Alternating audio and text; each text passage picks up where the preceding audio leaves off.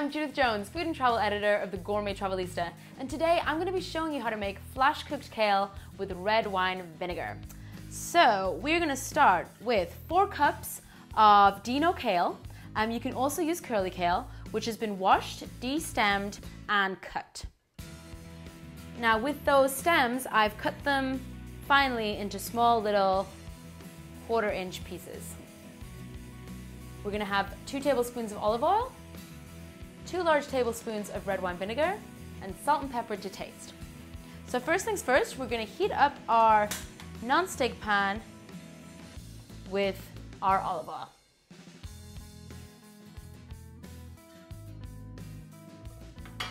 Swivel that round a little. Now, we are first going to add our kale stems. These are much tougher than the leaves, of course, so these need to be cooked first for about 3 to 5 minutes. So we're just gonna put them in there. So we're gonna let those stems get a little softer and brown a little. So a lot of people don't like cooking with the stems because they are much tougher and they're quite bitter. But the stems contain a lot of good nutrients, minerals, and vitamins, so I like cooking with them. And plus, when you saute them, they get nice and soft and brown, which I don't mind at all. All right, so that has started to cook up nicely. So now we will add the kale to the mix. Be careful for that hot oil spitting.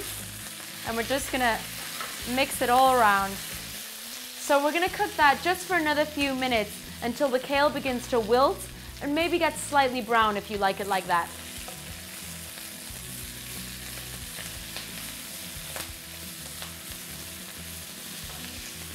So as it's cooking, you can see that beautiful green color of the kale popping out. And a lot of people like to flash cook and saute the kale like this because they like to present that kale nice and colorful and green, because obviously when you braise it or when you boil it for a long time, it loses the color and also loses the nutrients. So that is just about done. And before our next step, we're gonna take off the heat. So we've taken our flash cooked kale off the heat, let it cool ever so slightly, and we're gonna add in our red wine vinegar. Now this gives a lovely acidic taste and neutralizes that bitter kale. Fantastic. We'll stir that into the vinegar. And a little bit of salt and pepper to your liking. Not too much, as the red wine vinegar has a nice flavor to it.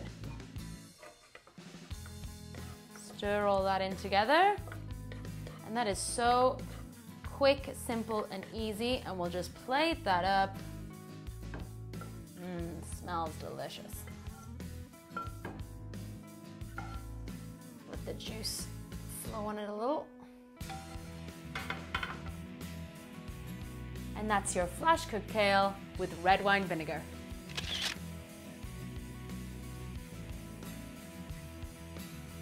Well, thanks for watching, everyone. Don't forget to check out some of our other fabulous videos and be sure to subscribe to us. And if you have any questions or queries, you can email us at requests@mahalo.com.